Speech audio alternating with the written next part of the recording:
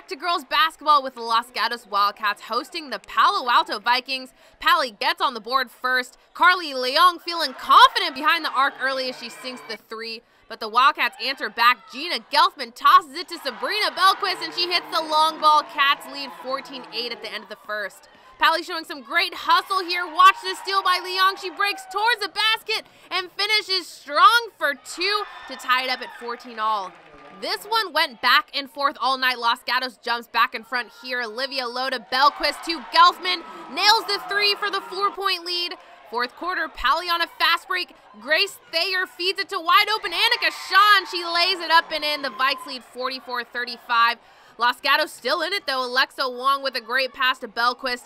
She comes in with the escape dribble and hits it from downtown. She went back to back from behind the arc. Pally on the attack here. Shaw with some great ball control. She puts it up and banks it in. That'll seal the deal for the Vikings as they go on to win it 52-50. Pally now 5-0 in the De Anza League with a big game for Leong. Hi, I'm Kathleen Pazine in Palo Alto, and I'm a proud supporter of Bay Area high school sports. Hi, I'm Lucy Wiedemeyer, longtime real estate broker, and I'm teamed up with Keith Andry, my favorite son-in-law. Many of you remember Charlie Wiedemeyer, my husband. We both support high school sports.